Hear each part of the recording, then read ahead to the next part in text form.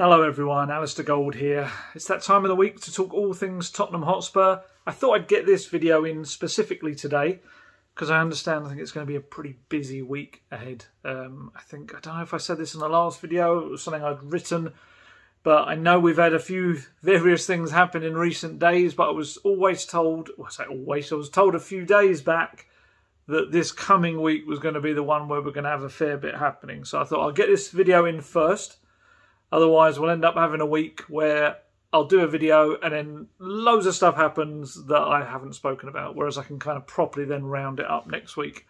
You know what will happen now. I'll say this, and then as soon as this video gets launched into the world, loads of stuff will happen. But that's Tottenham Hotspur. That's what you've unfortunately got to kind of put up with.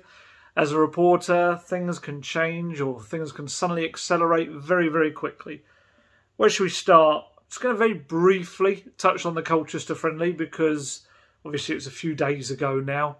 So it's not, it's not the biggest and most recent thing to probably talk about, but there are a few little things within it that I feel it's still quite interesting to have a very brief chat about.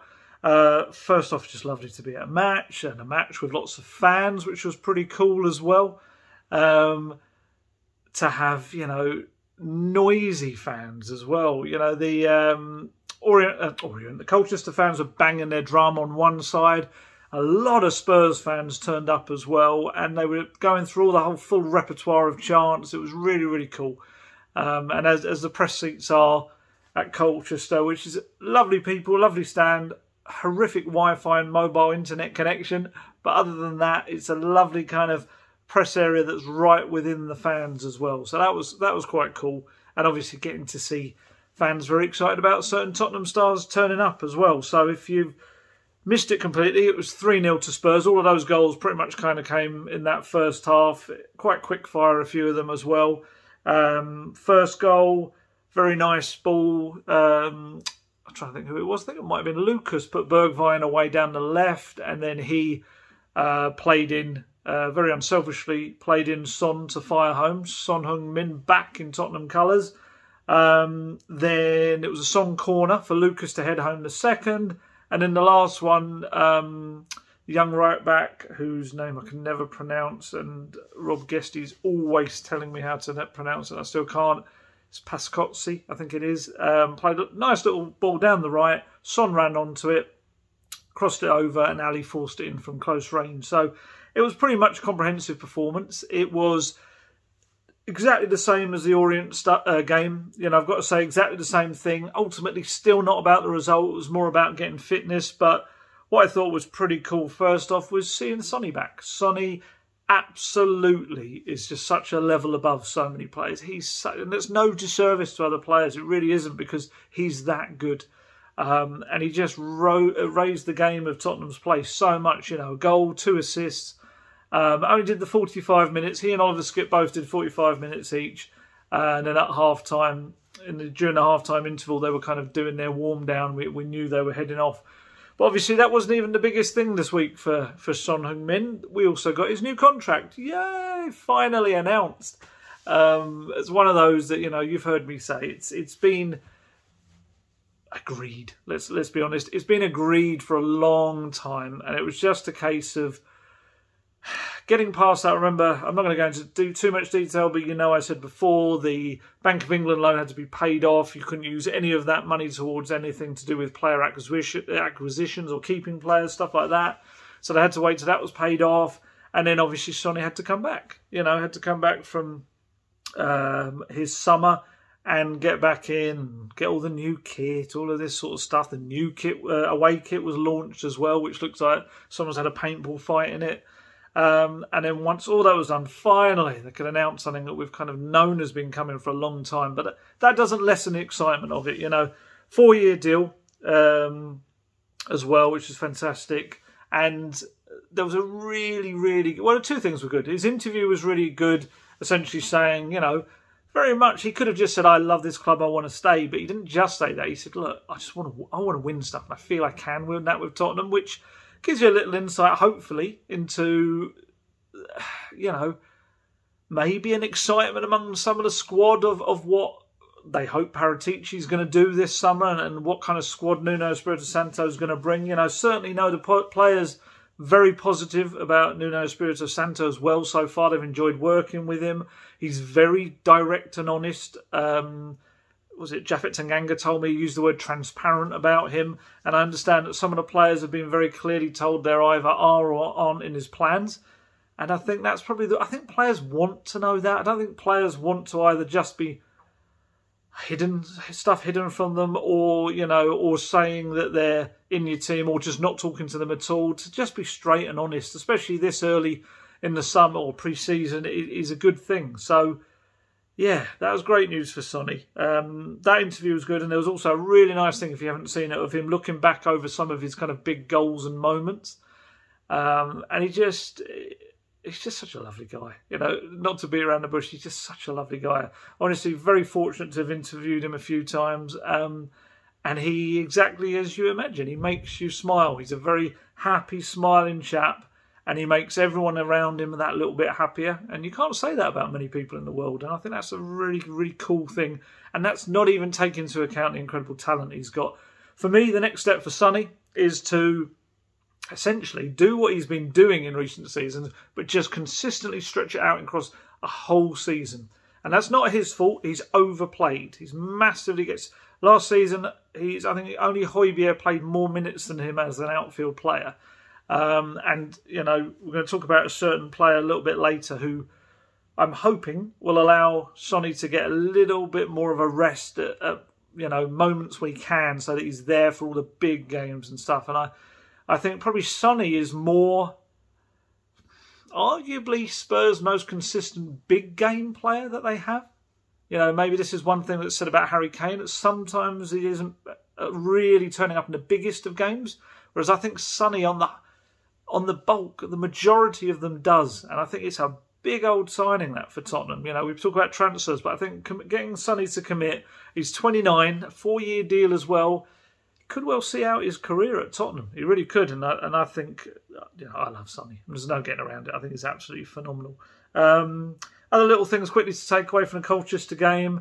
Oliver Skipp, mentioned him. He was superb. He was really good. Speaking to some people about him, and they feel that there's a real difference in him. He's come back from Norwich, where obviously a key integral part of their championship winning team. And he's come back a much more confident guy.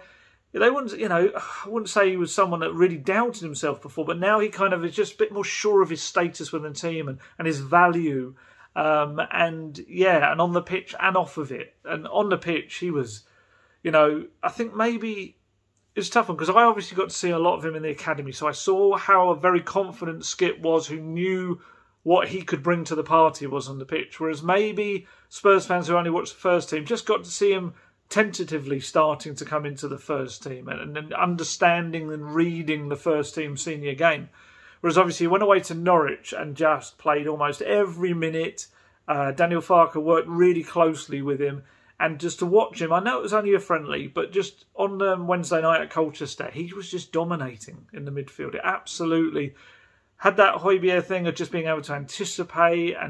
And because Winks was playing in a much more deeper kind of anchor role, it allowed Skippy to get up the pitch and really get involved with play as well. And there was one moment where, you know, I've had people telling me that he doesn't have a great passing range and all this sort of stuff. And obviously, having seen a lot of him, I know he does. And it was just a lovely moment, I think, is a perfect highlight reel to show anyone that says he can't pass a ball or only passes sideways. He was running down the right, and just mid-run, the ball bouncing up, he just hit this incredible half-volley crossfield right over to the left flank onto the chest of Steven Bergwijn, who was running down. And it was just perfect technique, perfectly executed, wonderful vision. You know, so if you think this guy is just a basic anchor man who will play sideways square passes, no, absolutely not. He's so much more than that.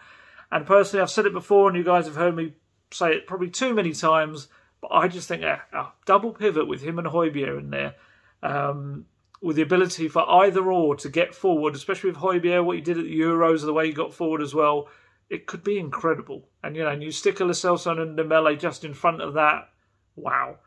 But hey, I'm not the boss. we shall see what he does. But so Skippy was very good. Steven Bergwijn, I thought, showed lots of bright moments. He really worked very hard, as we kind of expect from him. What I'm told is that Steven Bergwijn and Dele Alli have both come back to pre-season in brilliant shape, like really, really top shape. And Nuno Espirito Santo has been really impressed with both. Dele on the pitch, I felt it was another game where he maybe played in this kind of deeper role, so he didn't really shine, didn't get a chance to shine too much. I'd still say he looks a little bit rusty. I think he's a guy that just hasn't played too much football over the last year or so. I just don't think he's quite found his rhythm yet, and I'm hoping that comes. In a weird way, I'd rather he's absolutely smashing it in training and finding slowly his rhythm in games rather than last summer where he was really shining in games and it was almost like a false dawn. It just suddenly went to pot in the first game of the season, taken off at half-time. Lucas was bright again. Lovely header. It's just trademark Lucas header, isn't it? Leaping higher than anyone else and flicking the ball on into the net. It's just when he gets on the ball, when he can run at people, he's very good at taking the ball from his own half and advancing it up the pitch. And as I've always said about Lucas, the key for me then is what he does with the final ball. He does have a habit of running past two or three people or two people and running into the third. And I think, unless there's a huge bid comes in for him, which Spurs have had before, a very big bid, which they turned down from a couple of years ago. But unless that comes in, I think he'll be a part of Nuno Espirito Santo's squad. And I think he could be a very useful part of it as well. So I don't know entirely. I know he's got a lot of fans out there. I'm not entirely sure that I see him as a guaranteed first-team starter, but I think he could have a big part to play from the bench, maybe in the Premier League, but obviously getting starts here and there. But also they've got all these other cup matches really to think of as well. But I think as an overall squad player, I think he could be very helpful, especially as it looks like we're going to lose Erik Lamela, who I'll come to a little bit later. Other one to mention, probably Dane Scarlett again. Shows some nice little touches. He came on at half-time. A very nice finish again, but unfortunately was ruled out for offside. He's looking very sharp, very, very good, which is it'd be interesting to see kind of whether these minutes continue, and then that Europa Conference League I think is going to be very, very important for him. I'm intrigued to see kind of where he goes from that. The match itself kind of deteriorated slightly in the second half. It had very similar to what I said about the Orient match. There was 7 players in this. 7. Yeah, it was 7. 7 players came on in the second half, and the game just goes on. It's going to go off the boil a bit after that. Alfie Whiteman, I think, was the only player who played the entire game. Pulled off some absolutely cracking saves as well. I think, if I'm not mistaken, it was actually his first senior start for Tottenham as well, Alfie Whiteman. And he was excellent. He was very, very good. Trying to think, probably the most interesting thing for me came off the pitch. And that was really watching closely Fabio Paratici. He was milling about before the match, talking with the technical performance director, Steve Hitchin, and Dean Rastrick, the academy manager. He was occasionally talking to Nuno Espirito Santo as well, but mainly the guy was just on his phone. Just like 95% of the time was on his phone. He had his phone in his hand and he had kind of earphones in. They weren't like AirPods or whatever. They were very much just wired up earphones, white earphones. And I think someone put it to me, which I don't know the ins and outs and logistics of it, but they said technically AirPods maybe it'd be easier for someone to hack into, and I don't know whether that's actually a thing or not.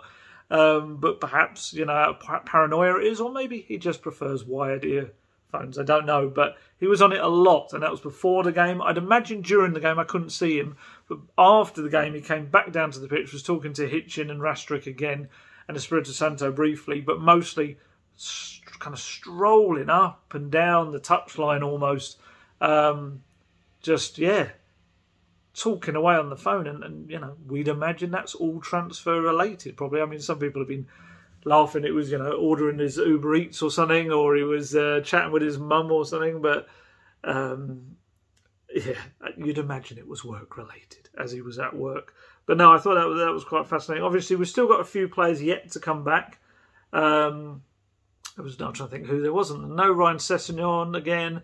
No Sergio Reguilon. No Matt Doherty. Tanguy Ndombele. Tanguy Ndombele's just become a dad. So I'd imagine he's very much kind of wrapped up in all that entails right now. Or certainly was.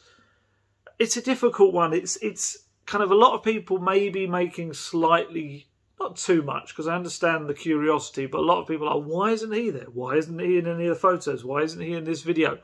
But what I would say is this is kind of a bit like a pre-season like no other in a way. I suppose maybe similar-ish to last year, but this one feels like a little bit longer of a pre-season in that with everything that's going on in the world, we don't know, and I must stress, I don't know whether this is the case with any of these people or you know any staff or whatever. But you know, with what everyone's going through and so many people having to isolate, we have no idea whether some of these players, staff, or younger players or anything have maybe got someone in their family that's got COVID and they've been in close contact, so they've had to isolate, or maybe they've had COVID. It's like, it's so difficult. It's not as cut and dried as it's been. You know, in the past, I could have just asked anyone like, oh, you know, has blah, blah got an injury? And it's like, now clubs are just keeping everything under wraps more. And you know, and we're finding that it's not, it sounds weird to say, but it's not such a big deal if a player isn't playing or isn't in pre-season stuff, because we don't know what's kind of happening behind the scenes exactly right now with everything. And I must stress before, you know, sometimes I get these aggregator Twitter accounts that will go, Alistair Gould said this. And it's like, I must stress, I'm not saying that any of these players do or don't or anything, isolating, anything like that. I'm just saying we've got the potential for that to be coming into play with anyone in pre-season. I know, you know, certainly new players coming in, like Galini we're going to talk about, he's having to isolate at the training ground for 5 days so that he can just join in, like Espirito Santo did as well. And it's like, it's a weird world we're living in. It's a very different time, and we can't just really look at everything with this very kind of black and white, why isn't this happening? Oh, is he fallen out with the manager or stuff like that? It's so much more complicated now. So yeah, sorry, that wasn't a rant. I hope that didn't come across as a rant. It was just very much me saying it's not as cut and dried anymore. Harry Kane. Before I move on to transfers, we're going to move on to transfers a little bit quicker this time. But Harry Kane, obviously we have to talk about that front page story, which was Sun, wasn't it? Went out. What to say? I never want to ever be critical of other journalists' work, ever, because I know how, I don't want to say difficult this job is, because, you know, there's people, nurses working on the front line or miners working down underground and stuff. So I'm not ever going to say that this job is the most difficult job in the world. But what I would say is it can be complicated and it can be tough. And in terms of very much you're getting sources and you're talking to different people and different views and opinions and information. And it's not always easy. But the only thing I would say about, obviously, if you haven't read it, if you missed it all, it was essentially saying that it came from the wedding of Charlie Kane, Harry Kane's brother, who's also his agent. And the story came out of that and essentially was just saying a deal was being agreed. Daniel Levy's made a big U-turn, £160 million fee, and Harry Kane, 400 grand a week, I think it was, contract and all of that. And it just kind of, you know, obviously we have to, as journalists then, when something like that happens, we have to then dig around and ask ourselves. And it was just the next morning, it was just like Spurs and Man City were both, huh? And, you know, it's very difficult to kind of, they just didn't seem to be kind of aware of any of that stuff. And Spurs very strongly maintained that they have no intention of selling him. No intention at all of selling Harry Kane this summer. You know, obviously, whether there is a late U-turn later in the window, I'd still be surprised because I think they'd look so daft. And from everything we're hearing from the Man City end as well, is saying that they've got no intention of paying the sorts of money that Spurs would want for Harry Kane. It's such a tough situation. I understand it's a tough situation for Harry Kane and his people and all of that, because ultimately, of all the summers, this is probably the one where it's the most difficult for it to happen. And it's probably the one where maybe is the most they've wanted it to happen in recent years. But, yeah, I don't think the way these things are happening, I don't think the way these stories are coming out, I don't think it's, whether it's intentional or not, I don't think it's doing Harry Kane any favours. If his wish is to leave this summer, you know, as I've said before, I know he would be open to a new challenge, but whether there's an absolute hardline desire to leave this summer, it's making it very difficult because, you know, rather than a U-turn, stuff like this is only making Daniel Levy and Spurs just dig their heels in even further. It's just, yeah, if it's a tactic, I don't think it's the cleverest one. It may be that it's just unintentional and these leaks are occurring, but yeah, I don't think it's going to do that cause any favours whatsoever. Because, yeah, Tottenham just don't want to sell, and Man City aren't going to go up to the price that would even make them start to think about having chats. So, unless someone gets very, very desperate in all of this, and I can't see Harry Kane downing tools. He's just doesn't come across as that kind of guy, and I don't think he'd want to do that to Tottenham or the fans. But let's see. Apologies if you can hear the rain. It's absolutely hammering down, which at least means the ice cream van's very unlikely to go by. But yeah, very unpleasant out there. So let's talk about transfers. We have had our first one. Hurrah! Pierluigi Gollini has arrived. 26-year-old goalkeeper from Atalanta. Obviously, I spoke about this last week that he was looking to be on his way. Oh, a bit of lightning there. You may hear a big old roll of thunder as well. There you go. I don't know if you're going to hear that or not. But thunder and lightning, very frightening. But not Gollini, because he sounds like it's a tough one to kind of sum up really, because I've heard lots of very good things about him. I've heard some little things that he needs to work on. But what I thought was quite key about him was that he, in his first words, he very much was talking about he wants to be the future of Tottenham, but right now he really wants to learn everything he can from Hugo Lloris, which is perfect, which I think is exactly what Tottenham will want. Lloris, you know, he's got 12 months left on his deal. We'll have to see what happens with that, but I don't know. It's, you know, he's spoken before about going back to France in his later years. There's also been talk of maybe an MLS move. So I don't really know whether we're going to see him extend his stay or not, but he had his most consistent season last season, I'd probably say in a while. I thought he was very, very good.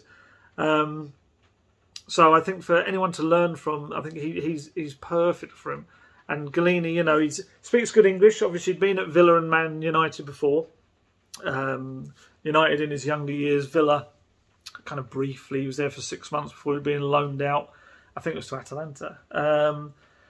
He obviously, unfortunately, isn't a homegrown player. He wasn't at United long enough for his 21st birthday, but it's a very clever deal.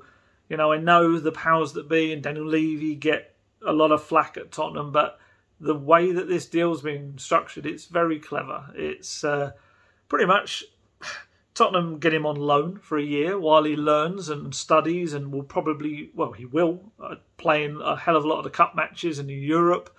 And then at the end of the year, Spurs will have an option to sign him up for £12.8 million, which I think is 15 million euros. Or I believe that there's another... Technically what would happen is if he played, I think it's 20 competitive games. I'm not entirely sure if it's 20 competitive appearances in all competitions or 20 Premier League games. I'd imagine it's competitive appearances. Spurs have to do the deal. It becomes an obligation rather than an option. And quite frankly, if he's played 20 games, they've been impressed enough with him. It's very clever. And, you know, £12.8 million for a player who was mostly the first choice keeper for Atalanta last year as they finished, you know, was it third in the league, and he played in the Champions League. He's a good keeper. For that sort of money, that's a bit of a snip, especially if he becomes the successor to Hugo Lloris. You know, it could be a real bargain going forward. Very good work there from Paratici. So yeah, he's in. He's come in. Joe Hart, I'm told, has been informed that he's not in the Espirito Santo's plans. So kind of is down to him now whether he moves on and gets some more game time elsewhere. Otherwise, he's third choice and very unlikely to play at all this season. It's a tough one. I don't think he did that badly, Joe Hart, at all. I think from everything I heard, he was a good presence in the dressing room, real kind of a winner, and rubbed off on a lot of the players as well, that kind of attitude. But if he's not part of the plans, he's not part of the plans. And obviously you've got Alfie Whiteman, who I said is coming along. He did very well at the weekend. And for him, it's kind of now a bit of a crunch time of either stepping up to become the third choice or getting a loan move. We've got Brandon Austins, who's at Orlando City in the MLS. He's playing there, and he'll be back towards the end of the year when that season ends. England under-21 international. So, yeah, I think, I don't know what Joe Hart's on. I've got a feeling it's not too much, maybe 25,000, 30,000 a week, something like that. I don't want to say for exact because I don't know what he's earning. But I remember at the time he signed being led to believe it was somewhere in that region. Obviously, getting that off the wages would be good for Tottenham, and for him, he probably just wants to play a bit of football, I'd imagine. Other departures, a sad one, Toby Alderweireld. Obviously, I think I said either the last video or ones before that he made it clear that he wanted to leave Tottenham. I think we're probably all slightly surprised at what looks like his destination. He's heading off to Qatar, where he's been holding discussions with, I want to get the name right, Alderweireld, I think is how you pronounce it. Anyone from Qatar can tell me whether that's actually said right, which is probably unlikely. It's a very good deal for Tottenham and him, really. I mean, for Tottenham, I think we're talking in the region of about 10 million or more pounds, which for a, 32-year-old who wanted to leave, 2 years left in his contract, one of the biggest earners at the club. Obviously, only just signed that new deal, didn't he, when Mourinho came in a couple of months later. So to be able to facilitate his wishes to move on and get a decent fee and get a big earner off the books. I think he was set to have his medical over there. He flew out there yesterday, I think it was. And he was, I was led to believe he was going to do his medical there and finalise all his terms and everything. I know some people have said, but he wanted to go back to Belgium or the Netherlands. What I would say, and I think I said this in a previous video, it's very difficult for that move to happen with his wages as they are. So perhaps from a personal perspective, for him, this gives him a couple of years to earn very good money still, just to kind of, make sure he's financially ready to then step down financially when he goes back to whether it is the Netherlands or whether it's going back home to Belgium or Antwerp, It kind of works on that level. So I do get that. And also, Roberto Martinez, the Belgian manager, has shown that he kind of doesn't, he's not as fussed about where players are playing. They're still getting in, if the league isn't considered, and I don't know why I air quoted that, didn't make any sense. On paper, is seen as an inferior league to others. He hasn't kind of held that against players. They've still been internationals for him. And for Alderweireld, you'd imagine the same. But, on a personal note, it'd be sad to see him go. I think with him and Jan Vertonghen together, it's probably one of the best defensive partnerships I've ever witnessed in my lifetime. Certainly in terms of Spurs. Absolutely incredible balance, knew each other's games inside out. And Alderweireld at his peak was one of the best defenders in Europe. I would say that his serious hamstring injury he suffered, do you remember, right early on against Real Madrid in the first half of that Champions League game at the Wembley. I wouldn't say he maybe ever quite was consistently at the peak he was before that, which, obviously can be expected as you're getting kind of a little bit older and you get an injury like that. But what I would say is we still saw enough that he was a very good player. Even as recently as the Carabao Cup final, I thought he was phenomenal in that. I really liked Toby Alderweireld. I think maybe he was getting to the stage where he could see that it was starting to get a bit tougher in the Premier League. I think Jan Vertonghen probably reached that point as well. And I certainly know Moussa Dembele got there. I don't know why there was a Belgian theme to that. But, it'd be...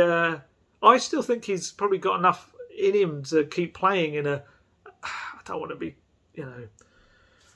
don't want to go against Qatar and the league and all that. I do feel he's maybe in a major league. He still could play you know, in Italy or somewhere like that. But it's always been a bit strange with Alderweireld. I've said this in the past, that even when he was available for 25 million, when he had that clause in his contract when Spurs took an option, no one bid 25 million. I always found that very strange. For some reason, it just doesn't seem to attract clubs, and I don't know why.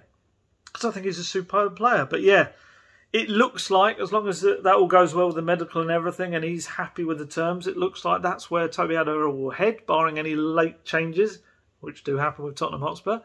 So yeah, sad to see him go, but you know, you'll have him have gone. Juan Foyth's gone, obviously. Villarreal took up the option to sign him. Cameron Carter-Vickers expected to move on. That's 3 centre-backs heading out the door, defenders.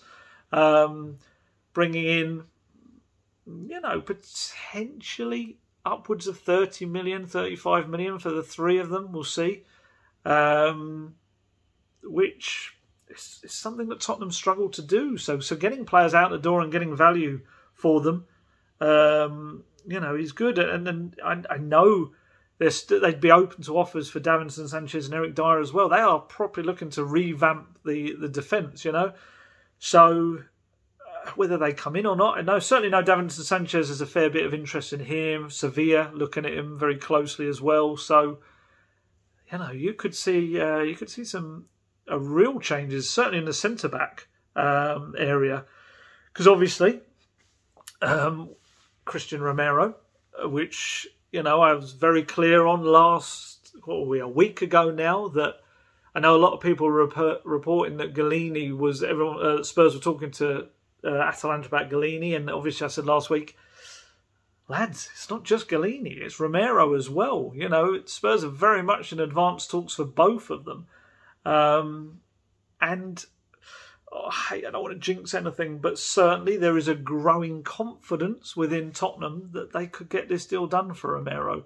He, you know, the more and more I've looked into him and looked at his footage of him, and you know, I'm not talking just YouTube compilations, I'm talking about, because we use things like Y-Scout and stuff like that, so having a slightly bigger view at what he does, and longer clips of him in action. And from everything that I've heard from people that watch him regularly, he honestly could be one of the biggest signings Tottenham have made in a long time. You know, he really could be a real rock to build that defence around. While I want to also slightly caveat things, it's a complicated deal to do. Tottenham, as you know, I've said previously, they like to structure deals. They like to do things in certain ways. So it's, you know, I'm not going to say it's absolutely 100% cast iron, this is going to happen, because it's Tottenham Hotspur. And you just, if anything, the managerial search has proved you just cannot do that. So, but what I would say, there's a positivity. There's a hope that this is going to happen. The player, I'm told, is keen to join as well. You know, I was always warned that there was a chance that, you know, if a Barcelona, say, came in, that he would kind of be like, oh, hello. But I think maybe the tough times that clubs like that are facing as well, maybe gives Spurs a little bit more of a clearer path towards him. You know, I'm told we're looking at Spurs have to pay roughly about £38.5 million, which is about 45 million euros. You've probably worked that out if you're cleverer than me. I did have to look it up and use a currency converter. But yeah, that's still, I'm trying to work out roughly what I paid for Davinson Sanchez. Maybe slightly less. I'm trying to think about the extras. There may well be extras including this one as well. But from what I understand, Daniel Levy has given the green light to this deal, you know, to try and make it happen. It's an interesting one, because it really does show how much Paratici has essentially come in. And if he wasn't listening before Levy, which obviously I'm not going to say he wasn't, but certainly Paratici has come in and gone, man, that defence needs a proper shake-up. Here's a player who is superb. He's just won the Copa America, Serie A Defender of the Year. You know, that is Serie A. If you're Defender of the Year in Serie A, you've done something very well, because that is a league with a lot of good defenders and defensive play at times. So, you know, he's very much been convinced, you know, this is the guy. Get him in. Fix this big old kind of error that Spurs really should have fixed last summer. And I think there's probably an element as well of Spurs looking at the likes of Arsenal and seeing that Arsenal are going out there and spending, and seeing other clubs, because this is the issue with COVID as well. Is this is a real buyer's market, because I think a lot of clubs are struggling hugely, and the thing that Tottenham did, which was, I was saying previously, and it was absolutely right then, was that they really were struggling financially. They had a lot, £200 million lost revenue. That's not something you just go, yeah, they can't do that. So, yes, I know people were saying, Joe Lewis, but Joey Lewis has not put money in over 20 years. He's not, so unless there's a miracle occurs, that's, unlikely to happen. But what I would say is what they did, which was very clever, and again, not to go over old ground too much, but if you weren't aware, they had this short-term Bank of England loan, the COVID, I can't remember what it's called, something like the COVID relief facility, something like that, I can't remember what it was, fund. And they, essentially that helped them run for the year and a half or so without the revenue. But then what they did was they got a Bank of America refinancing thing, which was through, I think it was private equity, I can't remember the exact expression. But essentially that took all of that lost, or all that money they needed from the Bank of England loan. They were able to pay it off and then spread it across a much, much, much longer term loan with a very good deal. So that's where Spurs just have that little bit more money now to work with. They still need to sell. They still need to bring in a lot more. But it's just given them a little bit more to play with. So maybe they're slightly more back to, I suppose you look at the summer 2019, when they were able to bring in Ndombele and Lo Celso and Sessegnon and Jack Clark. It wasn't meant to, that sounded really disparaging, Jack Clark. It wasn't meant to be like that. It was more that he was obviously a much lower fee than those other ones. But yeah, obviously with the amount that Paratici is trying to get out the door as well, which we're going to come to in a little bit. That's it could end up that they could have a proper, I want to use the word spree, because spree kind of sounds like you're throwing all your money at it, but they could, an overhaul is probably the best word, is using funds that come in on top of having that little bit more money to play with. And like we say, these players come off the wage bill as well. And Atalanta will do very well out of it. Atalanta did, I think the option to sign him permanently from Juventus is, I've got it written down so I don't get it wrong, that was it. It's 16 million euros, which is 13.8 million. So they will do that, and I think I said this before, that deal was done with a certain Fabio Paratici, which is all very clever when you think about it. Clever or a bit naughty. Oh God, that sounded awful. That's going to be one of those. I've noticed that someone's done this No Context Gold Twitter account, and I'm now very wary because they've started following some of my friends or fellow journalists, and now very wary when I say daft things like that it's going to end up on there. Where was I? Oh yeah, sorry. So Romero, yeah, Atalanta are going to do that deal, bring him in for 13.8 million, then sell him for 38.5 million roughly. So you're looking at a £20 million profit on a player, and then they can, do a similarly clever deal with someone else, and everyone kind of wins really out of that. But yeah, let's get it over the line first, get it done. But like I say, there's a bit of positivity about it. And for Daniel Levy to give it the green light, that's massive in itself. So hopefully Paratici works his magic, because do you know what? If they bring in Cristian Romero, I might get slightly excited about this season to come, because I think that would be a massive, like I always felt Højbjerg was a big kind of brick in the wall, a big foundation thing to prop it up. Nice mixed metaphor there. I think Romero in that back line would be a real huge kind of plus to build from. But yeah, let's see what happens. It may be that I get to the end of this video and there's even better news out there already, or as Tottenham Hotspur, it could be absolutely completely opposite news. But what will be interesting for me next is that Spurs, I was always told, had the intention of trying to, if possible, get 2 new centre-backs. So it will depend now on whether, if Davinson Sanchez goes, I think he's probably the one you'd imagine out of him and Eric Dyer may be likely to move on. Purely because I think there's maybe slightly more of a market for Davinson Sanchez, because he was at the Copa America, played decently, finished 3rd place. He was kind of on the on the international map, as it were, in the shop window, and Sevilla interesting. I think there's a couple of others around Europe are as well. And yeah, so if he were to move out the door, then Spurs start looking at other players on their list. I think Romero very much was the one that Paratici really, really liked. Obviously, brought him to Juventus in the first place from, I think it was Genoa. But then you start to look at other players, like obviously we know Jules Kounde was a player at Sevilla they really liked. Kounde's an interesting one. He's more a higher value than Romero, but obviously with the Sevilla interest in Sanchez, it slightly balances that up. I was told that his first choice was Real Madrid. Again, whether he's a player Real Madrid do end up going for, if they lose Varane, it seems to be, the noises seem to be that they might not, and that he would be interested in Tottenham if that wasn't an avenue for him.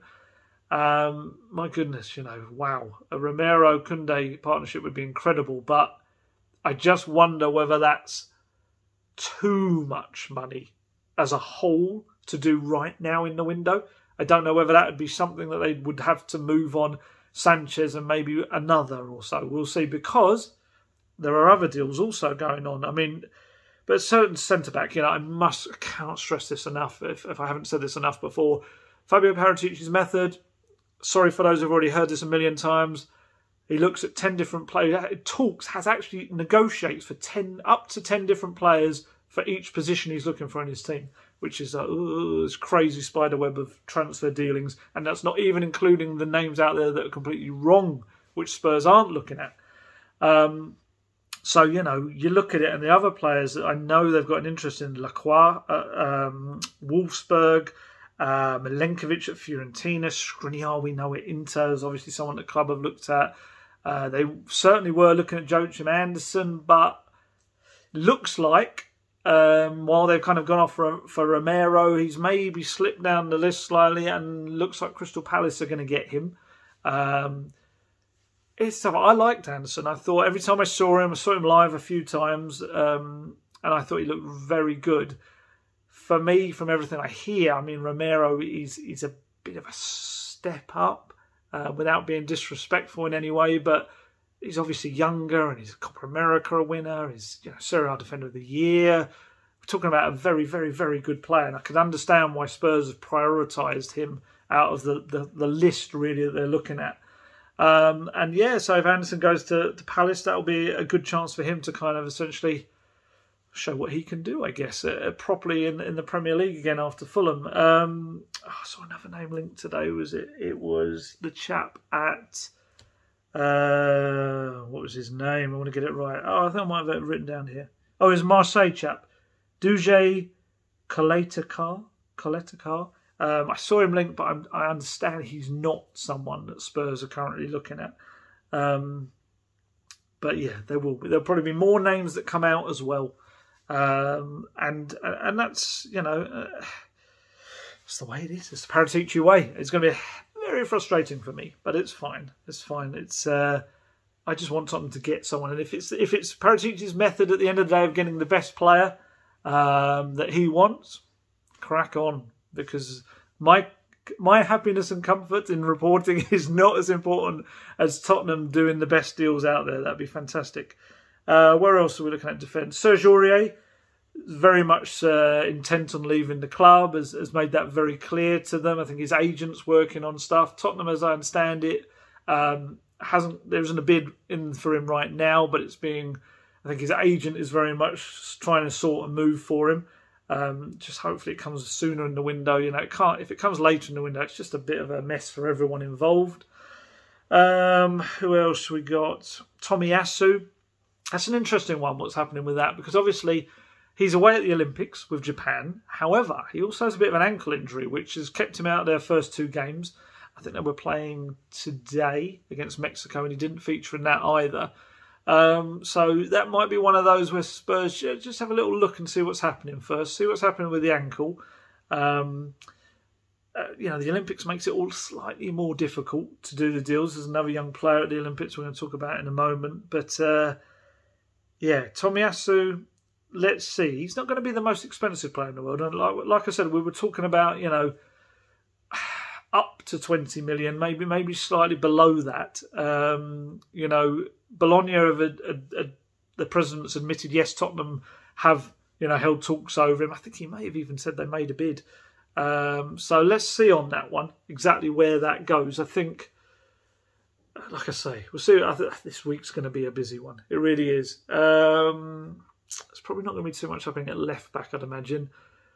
Midfield, central midfield roles. I understand the club are open to offers for either Moussa Sissoko or Harry Winks. Harry Winks is an interesting one.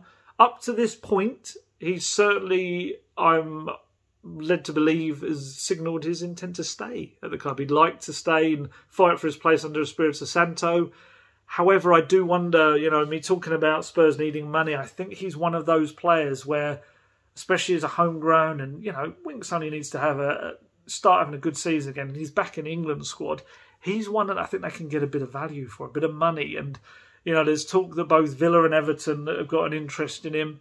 I think ultimately it'll be down to Harry Winks. If he's told, look, we've got Højbjerg who's going to always start, Skip's coming back and looking like phenomenal talent.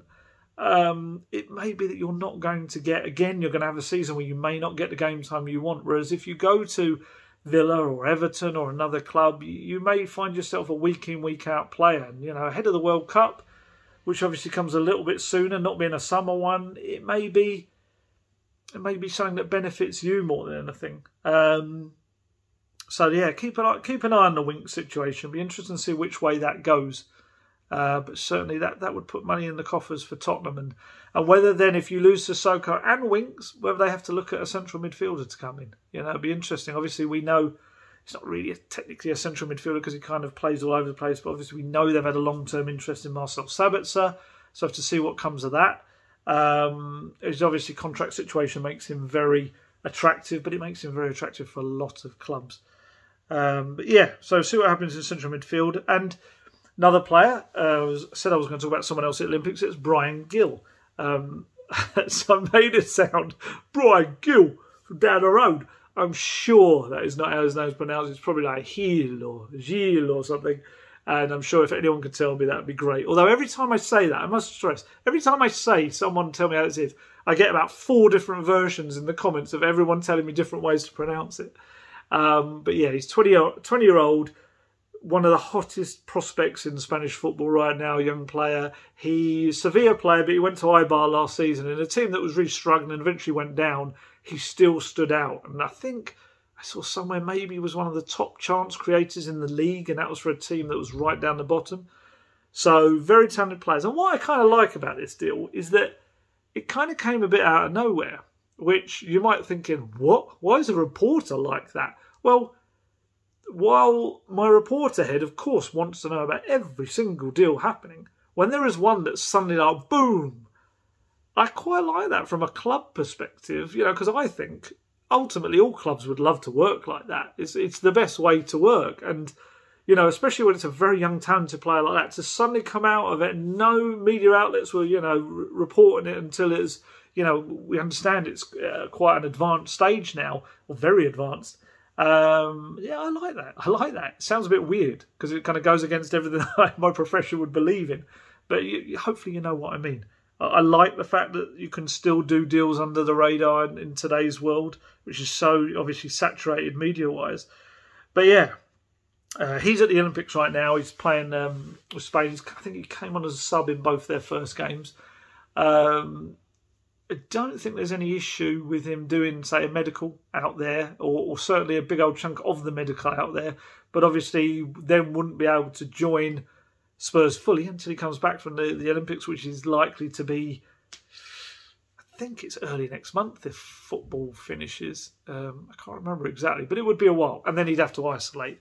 And the other thing I'd say about him is that he's very young. He's quite slight. I think the Premier League would be quite a wow, kind of bang physically for him. He'd have to very much adapt, and I'd hope that people wouldn't expect too much from him straight away. He would very much have to adapt and grow and put on a bit of bulk, I'd imagine, as well to handle it. But he's very talented. He's a dribbler. He's creative. He can play. I think he mostly plays. He plays on the left mostly, but he's versatile. And I looked up where he was playing mostly for Eibar last season, and he kind of sometimes was behind the striker, he was sometimes on the right, but I think primarily was on the left. But yeah, he's talented young man. And I think that one we'll see happen sooner rather than later. The only sad thing for me, and I know this isn't going to be shared by everyone, but Erik Lamela heading off in the opposite direction. Lamela, he loves Tottenham. He's very settled, very much his family are very settled. You know, he's got 2 young ones as well. I'm told he needed a little bit of convincing to head to Sevilla, but he was convinced in the end. And for him, as I said before, I don't think he's in a position now where he's going to be a regular starter for Tottenham. And I think he could be at Sevilla. I think he really could. And I like him a lot. I'm not going to go into it too much because Lamela haters get very upset. He's rubbish. He never plays. But I just always think he adds something to the team when he does play. I do. I think when he comes off the bench, I think he just adds something to Tottenham's game. That risk-taking, that aggression. And I like it. So I was going to go dumb and dumb. I like it a lot. I do like him a lot. He's good. He's a good guy. I've obviously, again, interviewed him a few times. And he's just frustrated, more so than anyone else with the injury problems he had. But he's... I hope this gives him a really good kind of spark to his career because, you know, he's had some tough times and he's a very good player. He really is. And I think it would suit him down to the ground, to be honest, at Sevilla. I'm sure Sergio Reguilon would have told him loads about it as well, having played there on loan. And yeah, you know, I think that will get wrapped up quite quickly. I think it's taken a little while purely because, well, since we found out about it, because the swap element makes it slightly more complicated, and obviously there's the Olympic side to it as well. But I think that will get done sooner rather than later, and that's a talented attacker who, when you look at it, with Lamela going, that still means you have Gil, Son, Bergwijn, Lucas, Ali technically can play on the left as well as through the middle. You know, you've got a lot of talent there as well, and a lot of players who are very versatile. You know, Son and Gil and Bergwijn and Lucas can all kind of swap sides as well. And that's huge. All play behind the striker. For Nuno Espirito Santo, options. He used that word the other day. Options. All about options. And it really is for him.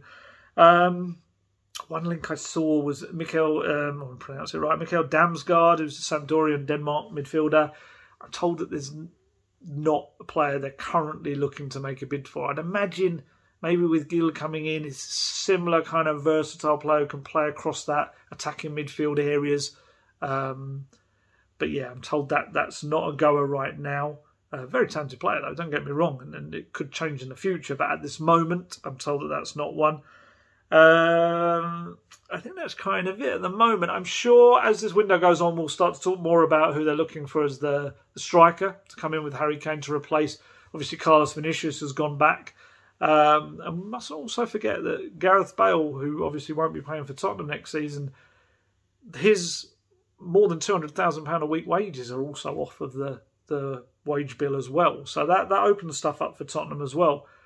So yeah, transfers, we will talk more. There is more to come. I think they want to get these deals kind of tied up, and I think this week is going to be a chaotic and hopefully exciting week as well. You know, we've already had one deal, and I think we'll have a few more to come in the days to come, and fingers crossed, Romero, because I think that would be superb. And then I think you'll see, if you see movement in the other direction, very quickly others will also follow, because those deals will be at an advanced stage where then you just have to pull the trigger, as it were, when the money rolls in. Other little bits of housekeeping. Found out the other day that Spurs are looking to bring in a new head of emerging talent, which in layman's terms is head of academy recruitment. And it's Chris Perkins, who is the head of academy recruitment at Everton right now. He did a really good job at Derby. He was credited with, they went through, got to a stage where they had almost 50% of their first team were academy graduates, and he was very much credited over five and a bit years of working at Derby, of having kind of brought all of those players through really, or into the club. Was only at Everton for a year, a bit more than a year, and Spurs have already looked to snap him up. So I understand he's on gardening leave with Everton, and he will make the move to Spurs probably after the summer. But that's, you know, it's another building block, and it's someone that can help them kind of try to get the best players in the London area and beyond into the academy. So yeah, so let's see, there's him coming in. Pre-season players returning. Who have we got next? I think the Welsh boys are back, or expected back tomorrow. Hugo Lloris and Moussa Sissoko, I'd imagine, are also this week because they went out of the Euros roughly the same time. Spurs' policy is a minimum of 3 weeks. At least they want the players to take off and rest after a tournament, but potentially it's kind of roughly about a month after. So, yeah, Roden Davies, yeah, it's almost exactly a month they'll be coming back. Then you've got Harry Kane and Pierre-Emile Højbjerg. I'd imagine if you're looking about a month after the semi-final and the final, you're getting very close to the first game. I mean, certainly players can come back early if they want. Personally, I just wonder whether we're going to see them in that first game. I think there was even a report yesterday that said Kane's unlikely to. But I think it'll be the same for Man City. You know, they'll have players like Raheem Sterling and John Stones and players like Phil Foden. I think he was injured, so he didn't play, did he? But I think you'll certainly see some players, and we saw it, I think, was it the World Cup year? Where the first game, a few clubs were easing those players who'd been out a bit later back. Because also, you know, Espirito Santo's wanting a lot more fitness from his players. So the likes of Harry Kane is going to have to come back and really work on his fitness. It might be just too risky to throw him in a huge match like that. Obviously, Spurs need Harry Kane, of course they do, but maybe the risk outweighs that one game. So we'll see what happens. I'm sure a lot more will be made out of it, and it will be made to look like Harry Kane snubs Spurs, downs tools. But I think it will be more about just the fact of not really being ready, having only just returned in a few days before the match to pre-season. Obviously, it'll be slightly, you'd think, a slightly better level of fitness than maybe others because obviously he was playing in a tournament, but it still has to be treated so carefully. So yeah, I think that's everything. Obviously, we've got the MK Dons friendly coming up on Wednesday night, which I'll be going to as well. So I'll be able to give you lots of stuff from that, and hopefully seeing Fabio Paratici on his phone a lot as well. But yeah, we'll see. We're getting there. I'm really enjoying having matches. I think we've got open training next weekend as well, which I'm trying to sort myself getting into as well to watch, because that'll be fascinating to see a little bit of an extended training session, and obviously slightly different to what you'd see at Hotspur Way, but certainly you'll get a good old aspect of the players, and you'll have more of them joining in as well next weekend. So there you go. So like I say, with the way things are happening right now, you might have got to the end of this and I might be saying stuff you think, well, that's already happened. And if it has, brilliant. Or it might have gone the other way and that'd be rubbish. So there you go. Right, I'm going to head off. Yeah, I'm just trying. There's nothing else, other bits of housekeeping. I think I've covered everything I possibly can. I'm sure you're shouting at me going, no, you didn't talk about blah, blah. But if I didn't, I shall talk about them next time. So yeah, as always, stay healthy, stay safe, look after yourselves, and I shall catch you later. Goodbye.